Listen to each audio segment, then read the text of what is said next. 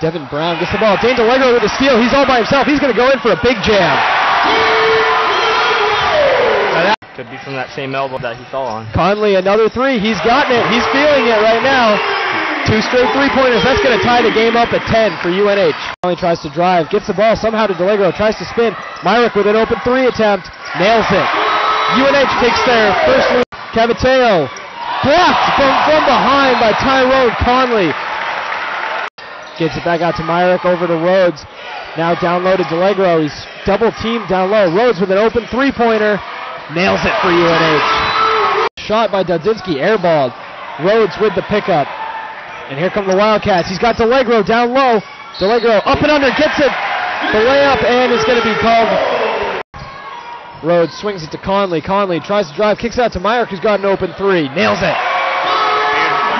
Phil Beans checks back into the game for Holy Cross. Swings it over to Beans. Has Brown down low.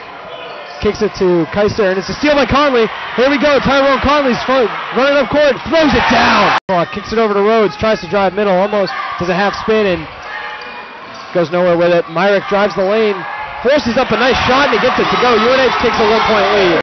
Crowd stands to their feet here at the Lundholm Gym. Here we go. Bronner swings over to Conley, puts up a three-pointer. Nails it! He's got it! 5 seconds left. Reinhardt puts up a shot off the back of the rim. UNH gets the rebound, and that's the game. UNH with a big win here at home.